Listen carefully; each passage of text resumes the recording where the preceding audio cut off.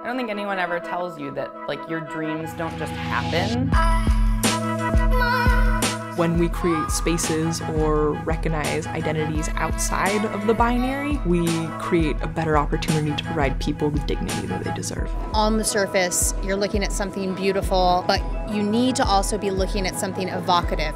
Any, like, vicious beast in a wig, I think, is funny because Absolutely. It's like the performance of femininity.